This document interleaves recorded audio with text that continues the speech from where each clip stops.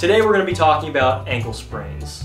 Specifically, we're going to be talking more lateral or low ankle sprains. They're one of the most common sports injuries that I see, and it occurs when the foot turns inwards and damages the ligaments to the lateral aspect or the outside of the ankle. When this happens, sometimes you can feel a pop or a crack, and this can mean that a ligament might be torn.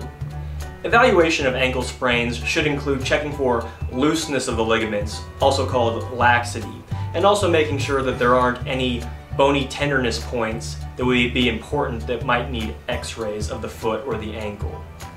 If you do have a low or lateral ankle sprain, usually the best treatment is what we call PRICE, which includes protection, rest, ice, compression, and elevation.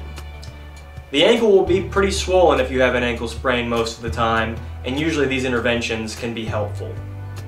In the sports medicine clinic, to get athletes back to play, we start them with range of motion exercises to start with, and then add on strength exercises and eventually functional exercises.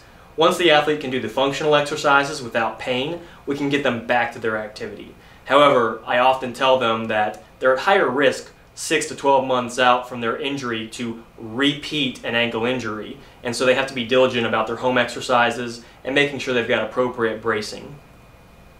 Thank you for watching The Extra Point. I'm Dr. Scott Kleppe.